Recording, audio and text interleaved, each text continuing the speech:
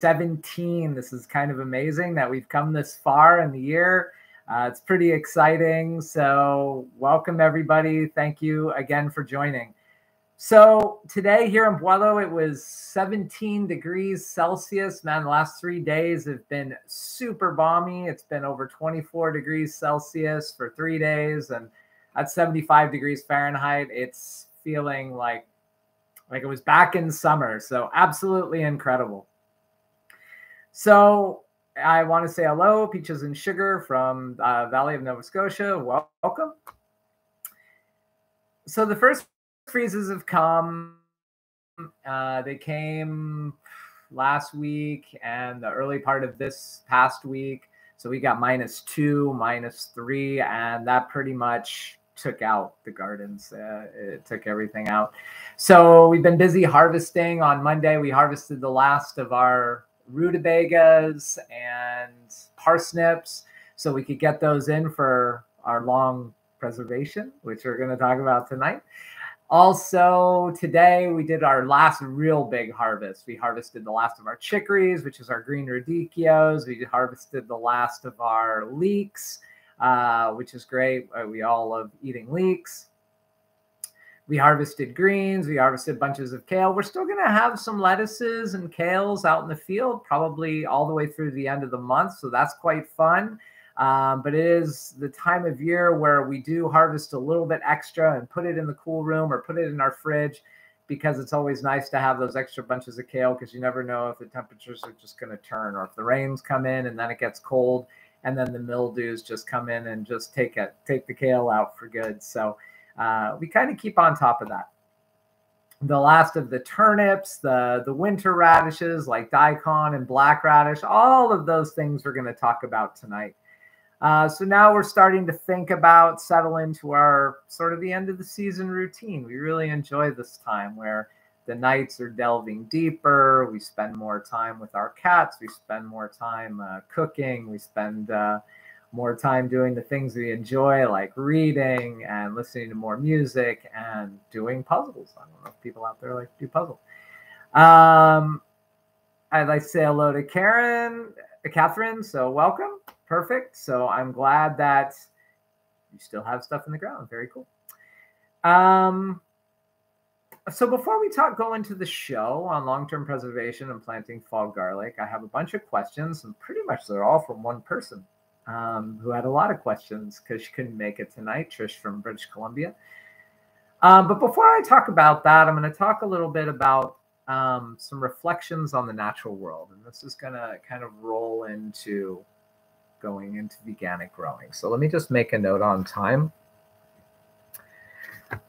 So we were very fortunate. We were very privileged to be able to go on a very beautiful, epic road trip up through north of Quebec City, along the Fleuve de Saint Laurent, and around the Fjord de Saguenay, which is the longest fjord in the world.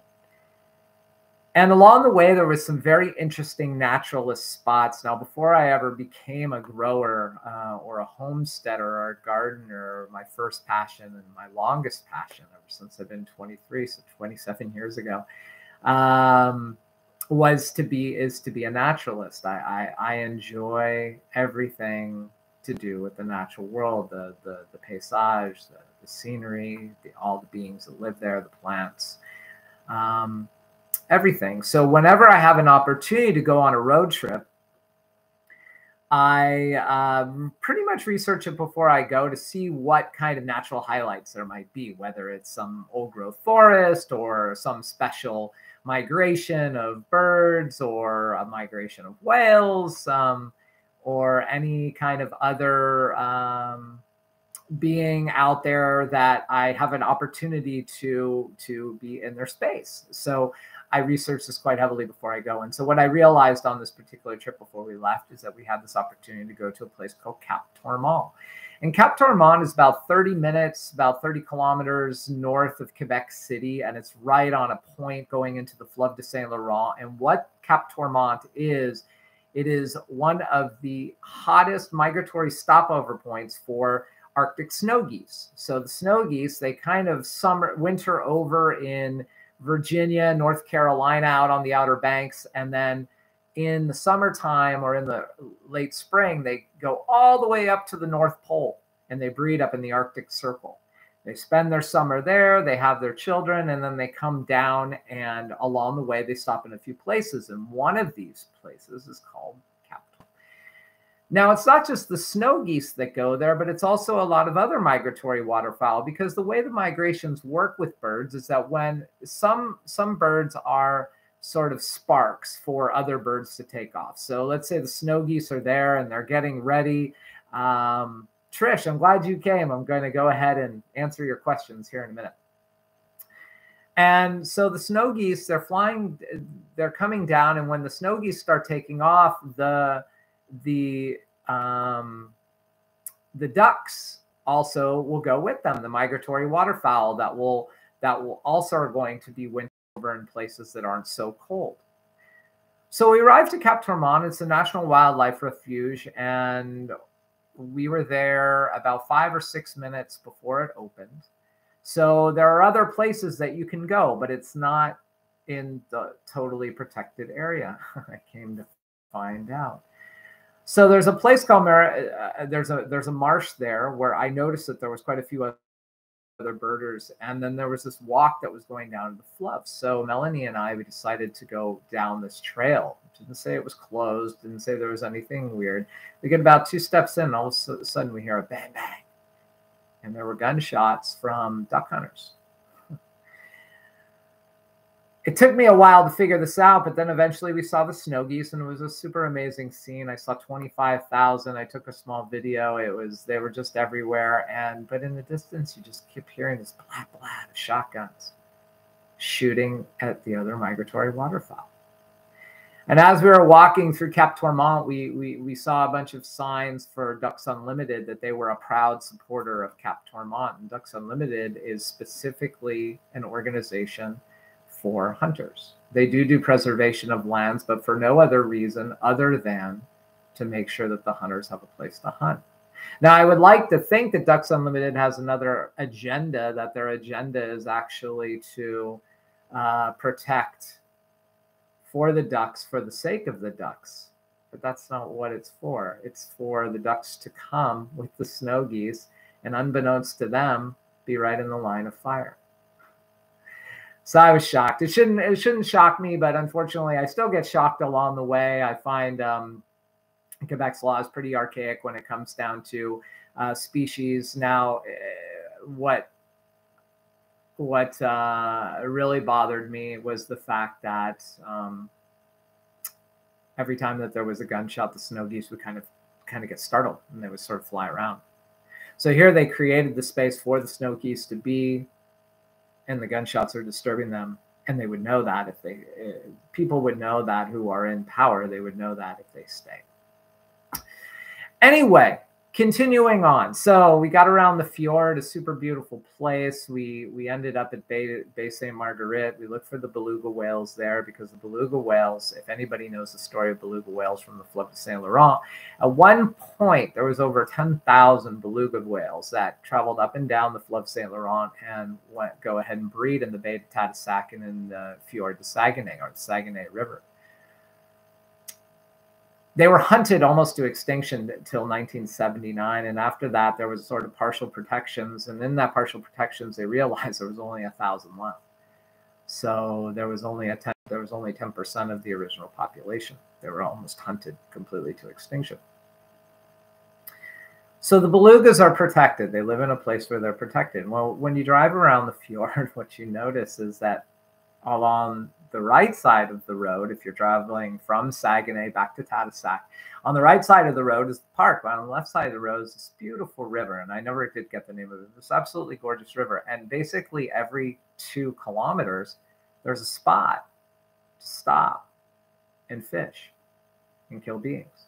So if you're a fish and you happen to be in the Fjord de Saguenay, that's actually not true, because even in the Fjord de Saguenay, they fish. They don't hunt the belugas anymore, but they still fish.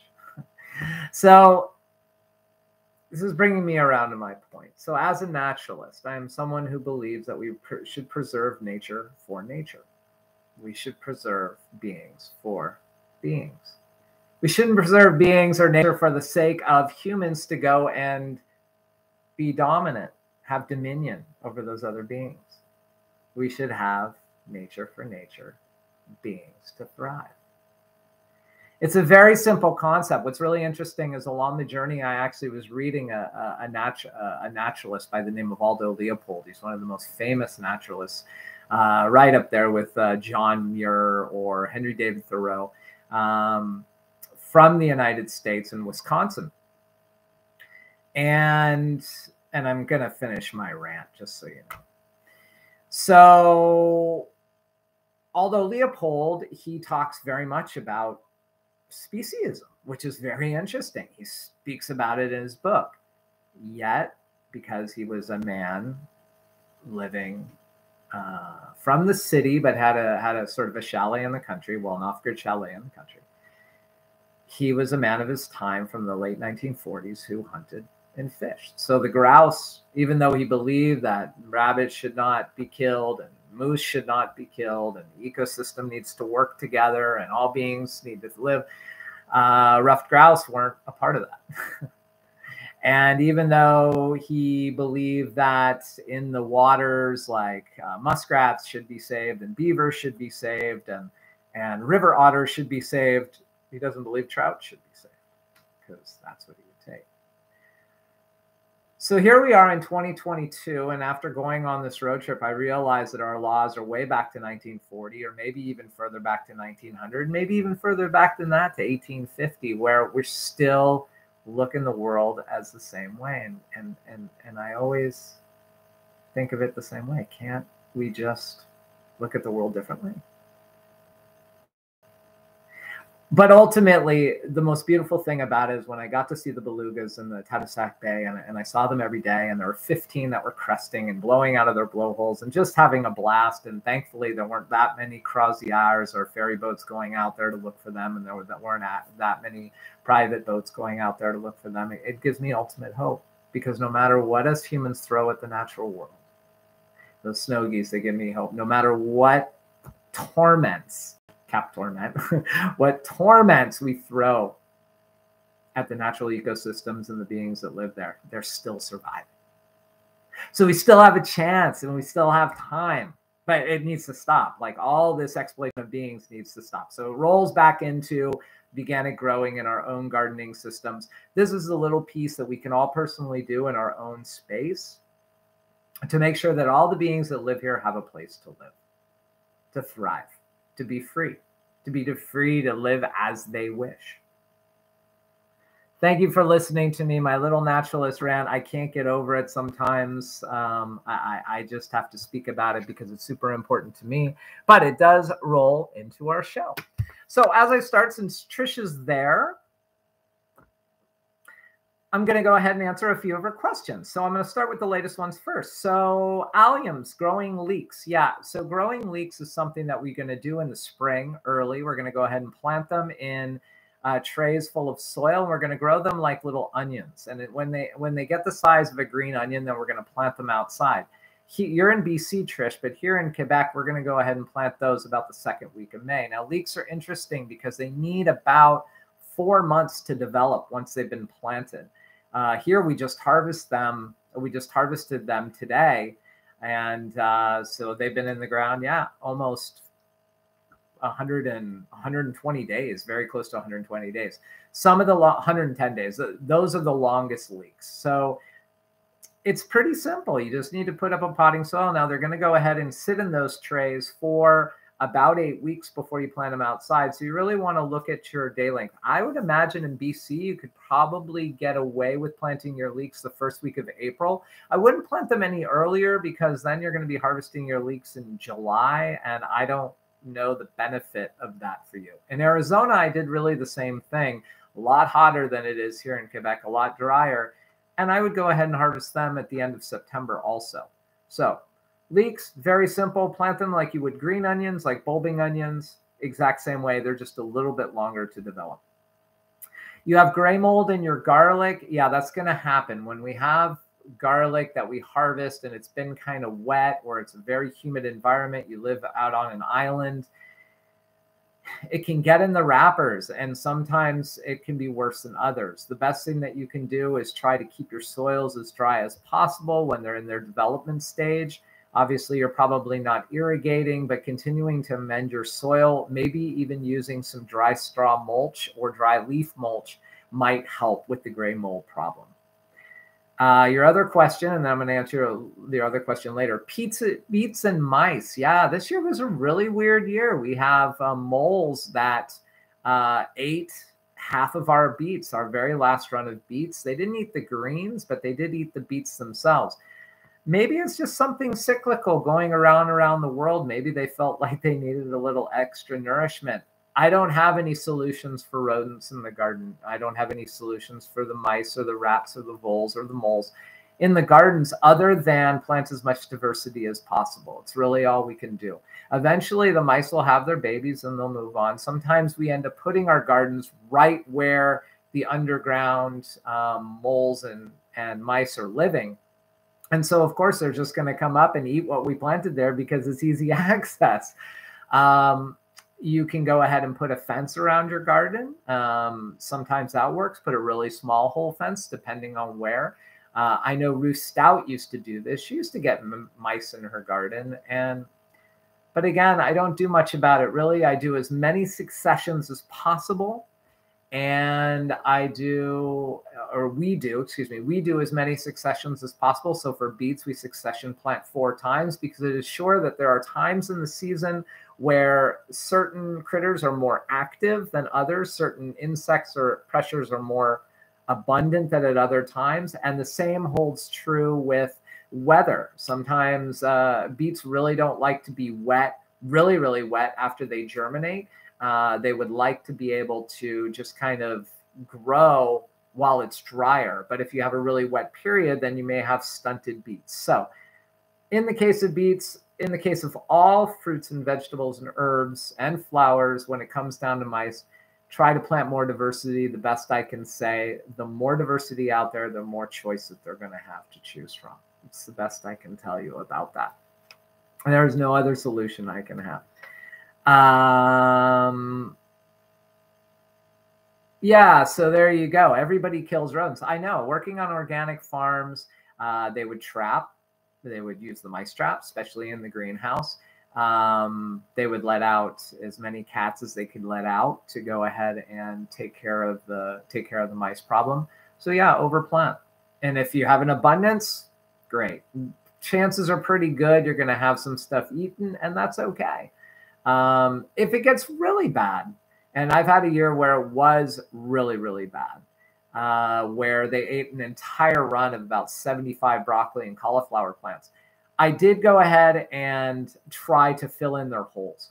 I saw their holes when they were coming out at night, and instead I just tried to just put some dirt back in their holes just to deter them away from that section.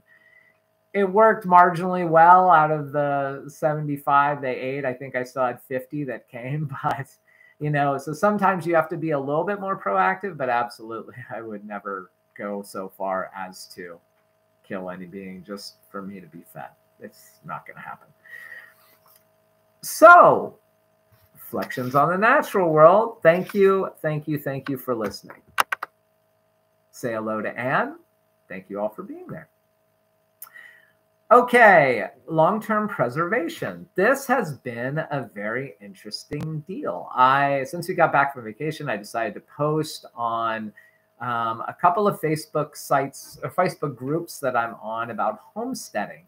And I love these homesteading sites because they have all sorts of cool, crazy off-grid ideas about how to do this, how to do that, how to have a composting toilet. And me, I'm always looking for low energy. I mean, we're on the grid. We do have electricity, but I'm always looking for low energy ways to grow or to reuse my own my own bounty or excreted bounty, or for whatever things, any kind of passive solar I love to think about. So I love to post on these sites, and I thought that this was an interesting one because long-term preservation is not something that you hear about or hear discussed or read about discussed in many gardening books, because I flat out don't think people know how to go ahead and store for the long term. And what I'm talking about here is I'm not talking about canning. We talked about that a few shows ago. I'm not talking about drying. I'm not talking about freezing. I'm talking specifically about keeping produce fresh. Because yeah, I could go through the effort, and this was okay. So I'll go back. So I threw this out there, and there were some interesting examples. There's a couple of off-grid homesteaders that replied that they can everything. They pressure can everything, even potatoes, beets, carrots, everything, because they don't have a storage capability at this point. I get that. That makes sense to me. I understand that if you don't have a good place to be able to store for the long term, then you're going to want to preserve the harvest in whatever kind of way. And that's just as important. So, but me, I like to eat fresh beets. Canned beets are great, but I love eating fresh beets. And I love eating fresh carrots, especially in April and May. And I love potatoes fresh, and I love cabbages fresh. So what I'm talking about here is long-term storage from now, because everything that we have now is in cold storage and will be there until May. So we're talking 6 to 7 months. And me, I find that very, very cool. So we're going to talk about how we're going to do that. We're going to talk about how to do it for every specific kind of crop that we have out there. So let's start with the alliums. So let's talk about garlic, onions, and leeks. Now, onions and leeks are the same. They both want to be stored at anywhere from 0 to 4 degrees, ideally. Now, on the posts and on the feedback, it looks like people were getting some things to stay quite good until March, which is still pretty good. October, November, December, January, February. It's 5 months at 10 degrees Celsius or 50 degrees Fahrenheit. But 10 degrees for me always sparks all of my root veggies to start pushing out roots or pushing up leaves. And yes, Trish, I do have an idea about how to make a root cellar. It will require some work, but I will get into that. I did build one in Arizona and I loved it. So I will tell you about it here in a minute. So leeks and onions both want to be stored from 0 to 4 or 5 degrees. Let's say 5 degrees max. It'll be just fine. 40 degrees Fahrenheit. But onions, once they're cured, so after you pull them out of the ground, they really want to be dry. I put them in the sun. Then I put them into a sort of warm storage where they just continue to sort of cure. And then, yeah, they can go in 0 to 5 degrees. But onions, like potatoes, I store completely in cardboard boxes. You can store them in wooden boxes. It doesn't matter. But what you want is you want the moisture to kind of continue to leach away from the potatoes and onions. There's going to be still a little humidity because there'll be potatoes underneath. There'll be layers of potatoes with potatoes underneath. But you want to have those particular potatoes and onions. You want to have those particular vegetables, root vegetables, have air exposure. They don't want light. They want to be in the dark, but they want air exposure. And everything I'm going to be talking about wants to be in the dark as much as possible. Leeks, on the other hand, do not want to be stored where there's kind of airflow. They'll dry out too fast. They also don't want to be stored where it's too humid. Otherwise, they'll mold or start growing, because leeks don't mind growing. As we know, those of us who haven't started harvest our leeks late, they don't mind living in conditions that are -2, -3 degrees. So at 0 degrees, some humidity, they're going to start putting out their roots. 2 degrees, they're going to start putting out their roots. So the best way to store leeks, and this is going to be leeks, carrots, beets, parsnips, rutabaga, all of your root vegetables like that, along with the leeks, which is an allium. My preferred, if you have accessibility to 0 to 5 degrees, is to put anything sealed, so a Tupperware container sealed, in your fridge, or if you have a cold room, put it in your cold room at 0 to 5 degrees, or in a plastic bag, 0 to 5 degrees, no holes in it, in your fridge. It'll store forever. Now, most of these vegetables will store better, will definitely store 6 to 7 months if they're dirty. If you keep the layer of dirt on them, the layer of dirt will help sort of preserve the vegetable on the inside. It sort of acts as an insulation barrier too. If it is, it'll have that, just that little bit of humidity that those crops want, but not too much to get them to start growing or mold. And yeah, so all of those root vegetables should be dirty. That's that in a tote. Now, what's interesting about what these people talked about on the homesteading sites, probably the most common one that came out was storing them in sand. So I would imagine this would be construction sand. I never got a definitive answer, but this is what I would think. Construction sand, which is kind of a sandbox sand. And people would either use these Rubbermaid totes. I'll answer that question. Actually, I'll answer it now. Do you store veggies in cold room in containers or cardboard boxes? So in the cardboard boxes, potatoes and onions. In containers, everything else. So leeks, carrots, beets, parsnips, rutabaga, celery root, cabbages, chicories, celery root, cauliflower, that doesn't go 6 or 7 months, broccoli, winter radishes, turnips, all of those will go in containers. The only two things that go in cardboard boxes, or it could be wooden boxes, are potatoes and onions in the cold room at 0 to 5 degrees. So I hope that's clear. Now I totally forgot what I was talking about, but that's okay, because that just brings us to other section. Oh, sand. Yeah, so sand, I've heard before. I've thought of this idea before. I think you need a lot of sand. This was why I've never used it. But if you live in a place where it does get cold, and you have a portion of your home that you can keep colder, even, I don't know, about 10 degrees, but let's say 8 or 9 degrees. Or maybe you have a basement. Like here we have a sous-sol. We have an underground. It's not finished. It's very difficult to get to. I don't store anything down there. But throughout the winter time, the heater, I have some heaters down there because all my piping is down there, and it stays about 7 to 9 degrees. Now, if you put the root veggies in sand, so carrots, beets, rutabagas, parsnips, if you put them in sand, then they will have that insulation layer. Now, I couldn't also get a definitive. It seemed like one person was relating the information from his father, who said he swore by sand. Seemed like it was dry sand. But then somebody else said that you need to keep it quite moist. Now, for me personally, and I'll get to this point about the containers in a minute when we're talking about carrots and beets.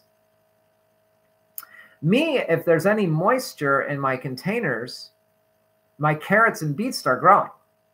And the rutabagas start growing, the parsnips start growing. And the parsnips and carrots are really interesting because not only do they put up their leaves, they also start putting out their roots. And to me, it makes the carrot less tasty. It makes the parsnip less tasty.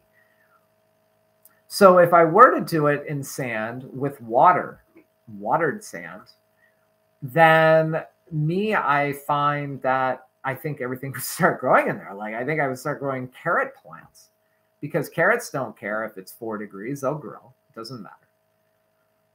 So you want to keep them in their state of dormancy by keeping them as dry as possible with only that tiniest bit of humidity, which can be kept on by the dirt, so that they stay fresh. And that's what the dirt does. It keeps them insulated fresh. That should be a word, insulated fresh. I like that. Anyway, so that was interesting. Now, another gentleman told me that he would just put them in totes in potting soil, like a soil from the garden. Well, I think that the same thing would happen. And he actually said that he did it at 10 degrees. So again, I think this would work for a while. I think maybe it would work for 2 to 3 months. And one person said that they put it in their garage that was unheated. They live in a place, well, heated slightly. They live in a place where it gets quite cold. I'm sorry, I don't catch where. And it got 4 to 9 degrees. And she had carrots all the way until March, I would imagine, harvesting now. So really, the things you should consider if you're thinking about long-term storage now, you need to think about your gardening. You need to think about actually how much you want to store. Now, are you trying to be a homesteader? Are you trying to produce enough root veggies for you and your family for the entire time before you start growing vegetables again? So Melanie and I were 2 people. We save for ourselves 100 pounds of onions and 100 pounds of potatoes. So we need to have enough room. Now, if I put them in cardboard boxes, and I'm talking heavy duty cardboard boxes that I get from the grocery store that they sell like pineapples in or something, or what else, or melons. And 100 pounds is 4 boxes of each. So you need to have 8 boxes, and we're talking 3 feet long by 1.5 feet wide. So that's a lot of space. But if you have a place that is 9 degrees, preferably 5, but I think 9 could probably work, then you can go ahead and store all those carrots and onions. Other crops are going to be different. Carrots, at 9 degrees, are going to start growing. So you need to really think. Long-term storage is about planning for the future. It's about thinking about how you're going to produce enough of certain things, certain crops, so that you have good edibles all the way through those really, really difficult winter months, especially up here in the north. And even in Arizona where I live, I would grow until November, but there was a good 3 months, 4 months where I couldn't grow anything. So if I didn't have potatoes and sweet potatoes and carrots and beets, then, you know, what was I going to eat? This is very important. So think about your needs. Think about what that is. So just to get back to it. So carrots, we for the 2 of us, we store 50 pounds in kilos. Let's say 22 pounds, 22 kilos of carrots, 22 kilos of beets, 45 to 50 kilos of winter squash, which I'm going to talk about with garlic in a minute because it's different storage capabilities, different storage needs. Potatoes and onions, 45 kilos. Rutabaga, about 15 to 20 kilos. Parsnips, 5 to 10 kilos. Chicories, kind of as much as we can. We love chicories, like green radicchio, red radicchio. Cabbages, about 25 to 30 kilos of cabbage. Would Jerusalem artichokes be able to be stored in boxes too?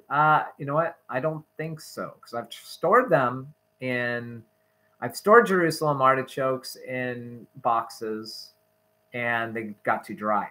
So I think Jerusalem artichokes are a little bit different, Catherine. I think Jerusalem artichokes are a little bit more, treat them more a little bit like carrots.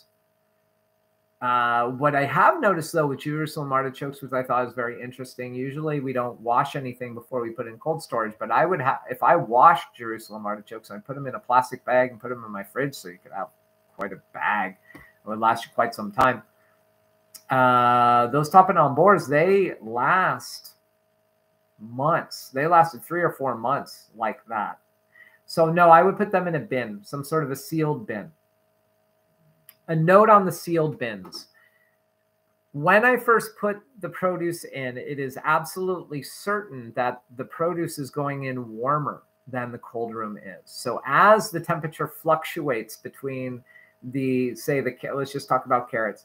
The carrots getting to the temperature where they want to go dormant, 0 to 4 degrees, there's a time where they're going to perspire, where they're going to respirate. And it's going to create a lot of humidity in those containers.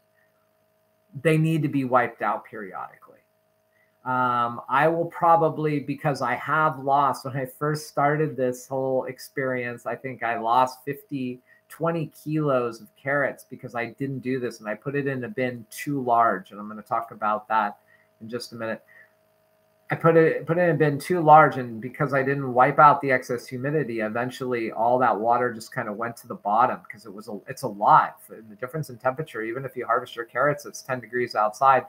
The time that it takes and that differential between the 10-degree temperature to the 3-degree temperature is going to create a lot of moisture, and it settled on the bottom, and it created like a little puddle, almost like a little pond that those poor carrots were sitting in it. And I just didn't realize. I didn't know. That was in 2016. This never happened again. So I would wipe out the bins. Just use a rag, wipe out the bins, wipe out the top, just wipe around the sides. Like if it's packed full, just wipe around the sides. You don't have to dig around. But it is always a possibility too that when you harvest all those carrots and you do store them dirty, that you're going to have one in there that's rotten. That you just happen to pull out that wasn't a good storage carrot. So it is also a good idea to look through your carrots, your beets, everything a few times before you put them away and forget about them. So I'll probably wipe out the carrot bins once a week for 3 weeks. And then after that, I'll open it up. And if there's no moisture on the top, that means that everything is exactly the way it should be. You don't want any more. You don't want any sitting moisture. You want moisture, but you don't want sitting moisture on the lids. And it's really going to happen with anything that you harvest at the time. So Jerusalem artichokes, put into a bag, wash them, or put them into a bin. And I think that they would do this fine. They can be dirty. That's fine too for Jerusalem artichokes. Just again, wipe out the bins. So when you're wiping out the bins, it's for celery root, chicories. Cabbages is really, really important. I had a dilemma last year that I didn't realize. 2 years ago, we had a huge cabbage harvest. It was so much bigger than I thought. And what I have is like a blue 50-gallon, so 130-liter drum, food-grade drum that I put into my cold room, and that's where I put the cabbages in. And the same thing happened. I didn't realize it. There was so much humidity from harvesting the cabbages, even though they were harvested quite cool during the coldest part of the day, that the cabbages perspired and respirated and created humidity problems. And I got mold problems on the leaves. That happened a couple of years ago. I mean, they're still fine. You can still peel back, but eventually you just have to peel more and more back. So cabbages, a farm that I worked at a little bit south of here in Ripon, Quebec, he would go ahead and put his cold room at 1 degree and just put his cabbages kind of in a wooden box, a huge wood. I mean, we're talking thousands of cabbages, but in a wooden box. Now, it's sure the ones on the outside of the wooden box, the ones that were sort of more exposed to the air, are going to have a few dried out leaves that you just peel away before you get to the nice juicy green interior. But the ones in the middle are going to be just fine, the ones that are sort of down in. So I think that's what his expectation was, is that he was expecting a little bit of loss. Well, for us small gardeners, homesteaders, and small farmers, we don't want any loss if we can help it. So figuring out a different solution. So what I've done with cabbages specifically is I put a plastic sheet, an old plastic sheet I had around, on the bottom so that the water will collect. It's kind of rumpled, so the water will pool in pockets in some places. Cabbages go, and then I put another plastic sheet over the top. Every now and then I pull the plastic sheet off and I wipe it out. So I'm going to answer the question from Trish, and then I'll answer the question from Peaches and Sugar. How to store sweet potatoes. Now, in Arizona, I grew sweet potatoes. Here, I've been marginally successful only once with sweet potatoes, and so I have a tough time. But sweet potatoes need a level of humidity and do not want to be stored that cold. Otherwise, it will get what's called cold rot. And that's when your sweet potato gets kind of blackened on the sweet potato itself. So sweet potatoes want to be cured in a very humid environment, so sort of in a bin, between 65 and 70 degrees Fahrenheit. So let me think about this, 16 to 21 degrees Celsius. Then after that, they want to be stored in not as humid an environment, but not 100% dry either. So the way I store them in Arizona is I use sand. And actually the soil is what I used in Arizona because we had sandstone sand that we would grow in. So I put that in a plastic bin, put that on the bottom, and then I kind of stuck the sweet potatoes in there. and then I put the lid over the top, and I put them down in my root cellar, which I'm going to talk about now after I answer Peaches and Sugar. Have you tried storing the cabbages made into sauerkraut? Yes, I have. And we love sauerkraut. We also love kimchi. We do both, but I like to also cook cabbage. I like it in stews. I don't like sauerkraut stew. I like borscht, but sometimes I want just cabbage flavor. I love doing Asian sautés with cabbage. So I'm learning how to store cabbages really, really well. I also love red cabbage. Red cabbage in sauerkraut is good. It also makes a really excellent kimchi, but I love red cabbages in my salad. We also like coleslaw. And in the wintertime, when we don't buy greens, maybe we'll buy some organic kale if we can find it, but we don't buy a lot of greens. We're going to eat those cabbages. Going to eat those red cabbages and green cabbages in our salads. So we want to keep them fresh. But I do love sauerkraut. It's also very high in vitamin C. So to go back to Trisha's question, how does one build a root cellar, or how does one create a space where they can store their roots? Well, the root cellar. And that's what I built in Arizona. It was actually my first project, one of my first projects. I don't know if y'all remember, but there was a phenomenon called Y2K in 1999 that had some of us freaked out. I was one of them. It's actually what really sparked me on my homesteading journey. I wanted to store all my own food. I thought for sure that the computers would crash. Anyway, every now and then I get into this conspiratorial tone, but it gets rarer and rarer these days. Let's put it like that. But so in 1999, I had a magazine called Countryside Magazine, and there were all these like images of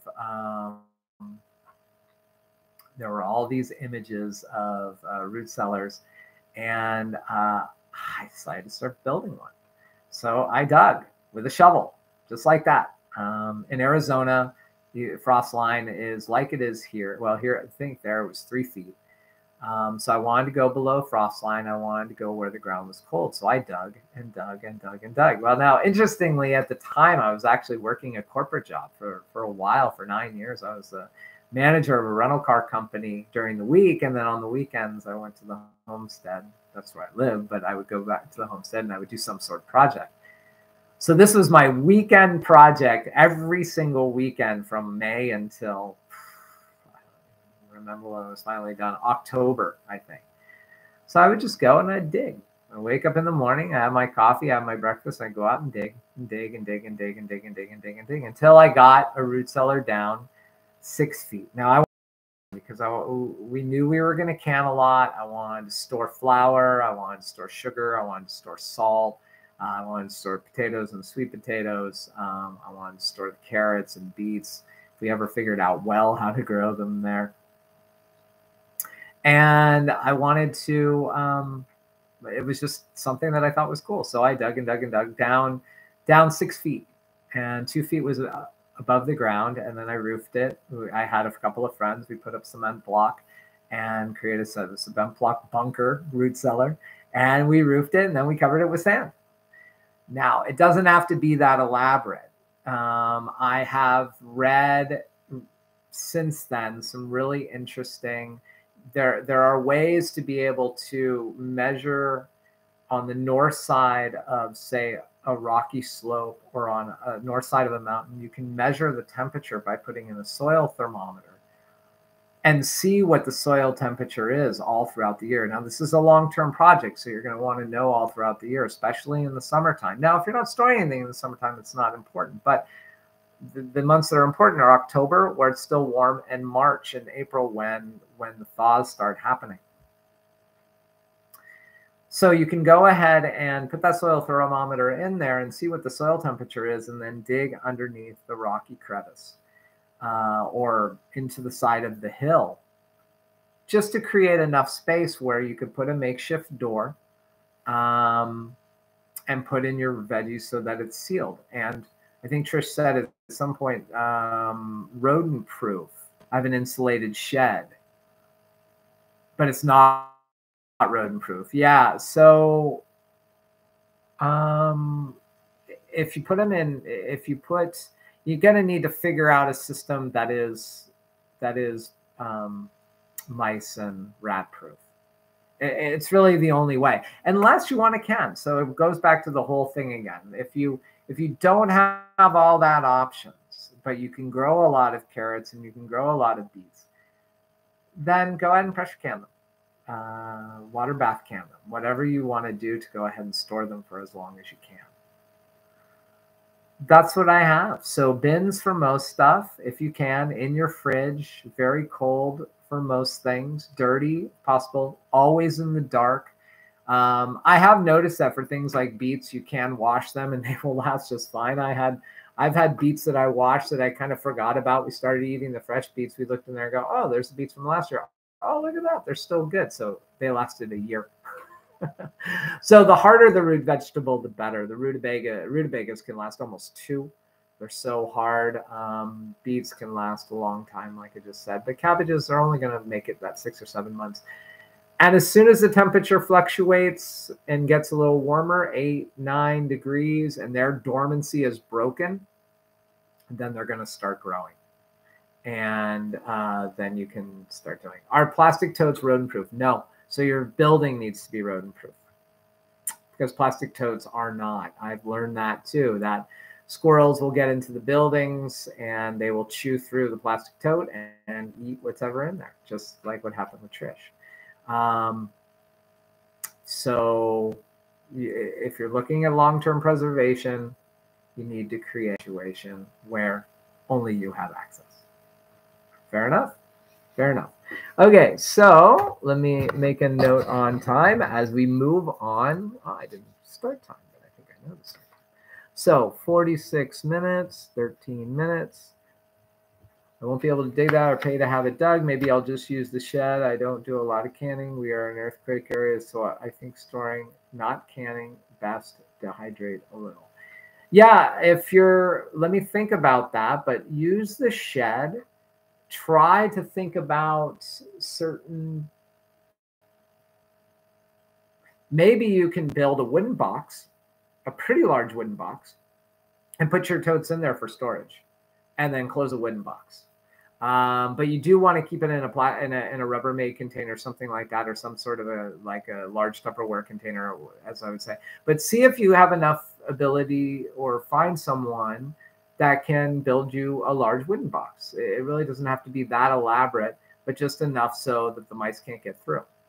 Maybe that's an option. Just an option. I don't know, but as I'm thinking about it, that's what I came up with a lid that only you, again, that you can open. Welcome, Nancy Loves. Always a pleasure to have you. Doesn't matter whether you're late, on time, it's all good.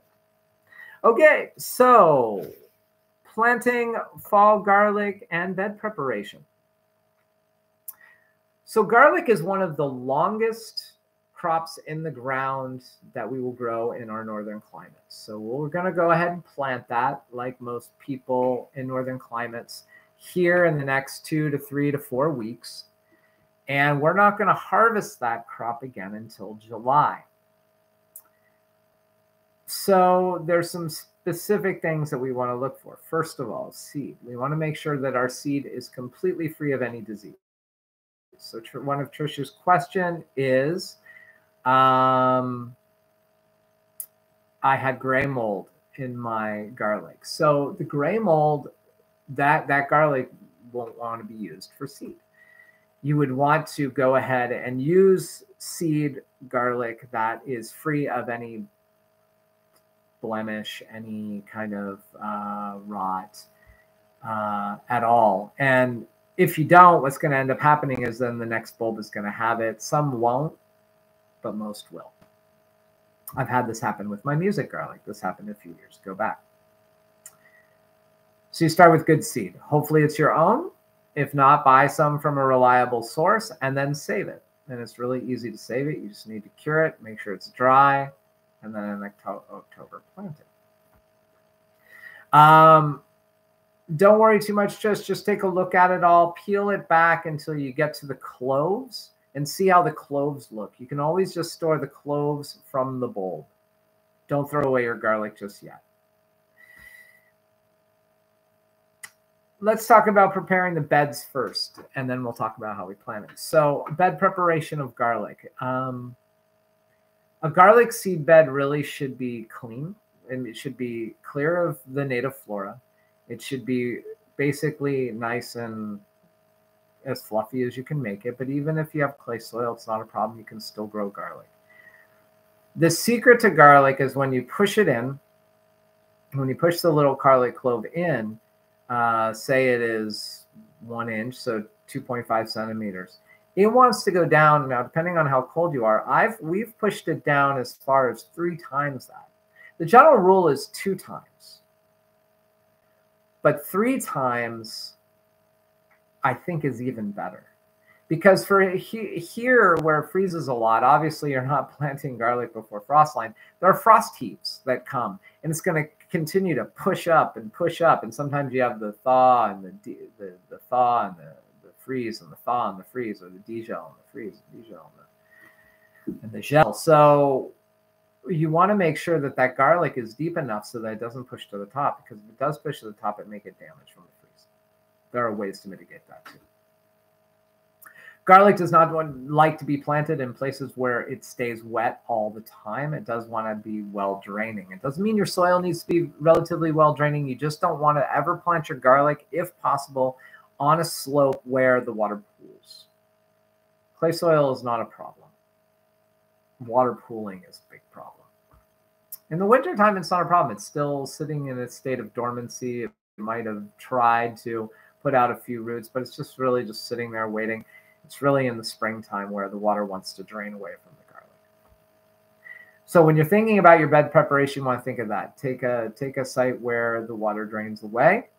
Good veganic compost is great. If you don't, native soil can work fine. The secret is to make sure that your pH is between 5.5 and 7.5, which is really interesting. Garlic is a crop that really doesn't mind an acid soil and really doesn't mind an alkaline soil. But any lower than 5.5 and really any higher than 7.5, and you're just not going to get garlic bulbing the way that you would want. Maybe you'll get little bulbs, but you're not going to get nice big bulbs. Adjust your pH if it's too low by adding wood ash, and wood ash will actually give some of the nutrients like manganese, like calcium, that will help with the formation of the bulb and help in cell wall development and help with root development. So works for all worlds. So if you live in a place where you have a wood stove, put your wood ash for your garlic. They love it. Garlic wants full sun as much as possible. When I grew in Arizona, I got up to 110 degrees. So what, almost 50 or 47 Celsius. Does not mind, does not care. Garlic loves it. Loves it hot, hot, hot. And it likes it cold, cool, cool, cool, like we had in Quebec this summer. So doesn't matter. To mulch or not. In Arizona, I didn't mulch at all. I probably should have. Here I mulch. Sometimes I probably shouldn't. So it really comes up to individual preference. I will always mulch because I love putting straw mulch or dry leaf mulch on my garlic because of that frost heaving that I was talking about. It just gives that extra little bit of insulation to protect that garlic. And then when the snows come, then you don't have to worry about it, because then the snow acts as the insulating layer. But sometimes it gets really cold and there is no snow, and that's when we have trouble. And I like to have that mulch layer there. The secret with mulch after you're using it, and I've talked about this in other shows, you just need to task away the mulch a little bit. You need to go and take out some native flora around your garlic. It really doesn't like competition. It won't grow to full size if there is a lot of competition. So again, to plant your seed garlic, if your garlic clove is, say, 2.5 centimeters, you can plant it down 7.5 centimeters. Where you live, Trish, just double is fine. Just make sure there's equidistant amount between the bulb and the earth. So if your bulb is 2.5 centimeters or 1 inch, put it down 2.5 centimeters. So there's still 2.5 centimeters above the garlic. There you go. When you're putting in your garlic, it should be easy enough to push in. The problems that I've had with, say, rots and not enough drainage is when I've pushed the garlic in, and I usually just push it down with my 2 fingers. If I push it in and it goes, and it doesn't go down far enough, and I sort of have to mound the dirt, then I know that the ground hasn't been prepared in the right way, hasn't been prepared well enough. So if you have a hoe that works, we use a 4-prong grat, 4-prong hoe that we grat the soil, and we also use a grillionette, which is a broad fork that pushes holes down 12 inches. But probably my guess is most of your garden soils out there are a lot less clay than mine. And maybe it's nice and fluffy or loose anyway. But putting that extra layer of compost, maybe 2.5 centimeters, 1 inch, where your garlic is going to go, is great. Now, how far apart? I've used all sorts of different methods, tried all sorts of different ways to figure out what, as soon as the garlic roots sort of touch each other, they're going to stop unless you have a really, really, really sandy soil.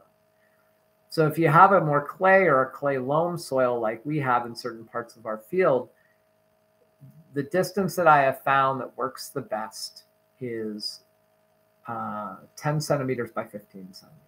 So if I was just doing it myself, I put 15 centimeters all the way around.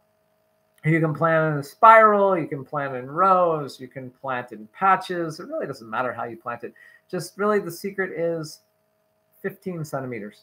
So does that make sense? Like that. There we go. About 15 centimeters. If it's 10, it's okay. 15, probably a little better. The more the space, the bigger the garlic. If you live in places where it's humid, very humid, I have found that a little bit smaller garlic tends to cure better, store longer than bigger garlic. You can just get it drier faster, especially if you're trying to dry it in a place where, again, it's humid. And when to plant. So you should plant 2 to 3 weeks before your ground freezes hard. Obviously, you can't put your garlic in when the ground is too frozen. So here we're going to plant the week of let's see, let me think about this. Today is the 6th, the week of the 20th, the week of the next show. That's when we're going to plant our garlic, usually when we plant it. Sometimes it can get a little warmer in November, but the nights are still staying pretty cold. So whenever you know that your ground is really, really hard, that's 2 to 3 weeks before that. And that's it. That's what I have on planting fall garlic. It's such a joy. You know, there's places in the world where they can't grow garlic because they don't have a dormant period, or they just grow spring garlic. In California, they grow a lot of garlic, but it's not the same system. They plant in January, sort of trick dormancy the garlic in the fridge before they plant, so then it will sprout right away. They're soft neck garlic. So it's very, very neat that we can do that. All right. So next show, very, very cool. First of all, it's the last one. I can't believe this. It'll be October 20th, 2 weeks from tonight.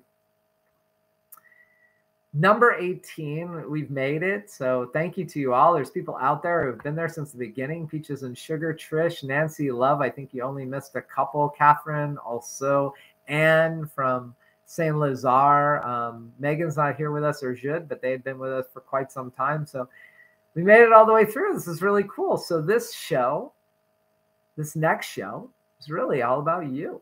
I mean, all these shows are really all about you. I hope you get that by now. It's not really what I have to say. It's about you. It's about making you better growers. It's about what you're experiencing in your growing spaces. So what have you learned? What new discoveries have you found? What new creatures have you seen in your gardens that you've never seen before? What trials of vegetables worked? What sort of old mainstays didn't? Old reliable crops didn't work this year. These are the things I want to know. So post it here on YouTube, or send me a Facebook message, or post it to my timeline when I post the show next week. Tell me your reflections from your observation logs that we talked all the way back in week 1, that hopefully everybody jotted down, made notes about what their season was. Even me, every year it's the same. This is my 25th year growing my own food, and I've learned more. I've learned more things, and I keep learning. And this is probably for me, it's like being a naturalist. For me, this is probably the greatest thing in the world about being a grower, being a gardener, being a homesteader, even more than being a small farmer. I mean, that's the job part of it, but being a grower and being a homesteader is that I'm always evolving with the soil underneath my feet. I'm always evolving. On that note, I think that's all that needs to be said. So thank you all. This has been great. Always is great. Peace. And until I see you again, have a great couple of weeks. Good night.